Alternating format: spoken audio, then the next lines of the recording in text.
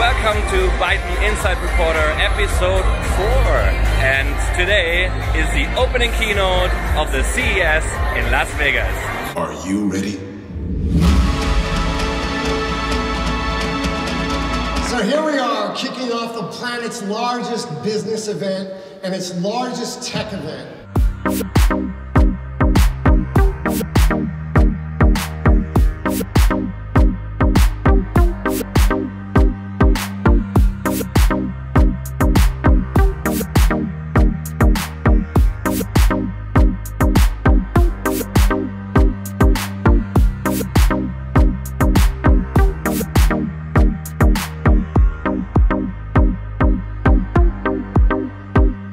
I just arrived here at the BYTON booth, and as you can see in the background, or maybe you don't see, because there's so many people around, there's the m-byte of course, and the k-byte, and now I will get some impressions of people and how they like the car.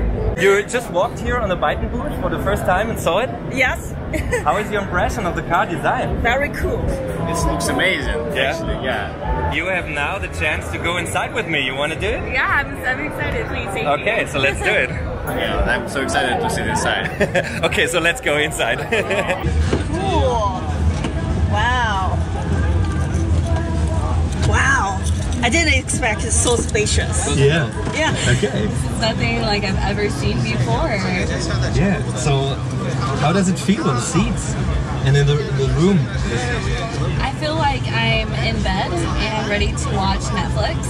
Oh yeah. So you're very chilled. Yeah. Very comfortable, and it's just very relaxing. It feels good. It's a lot of room, and this is beautiful. I guess in the future. Okay. Cool. I don't like the spaceship. Like a spaceship? Yeah. Wow, this is amazing.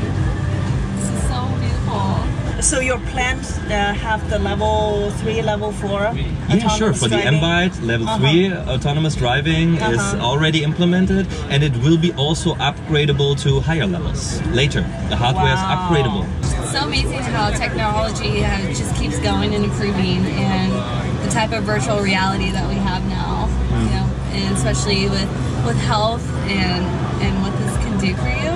It's amazing. I don't know how to explain it, but it's pretty cool.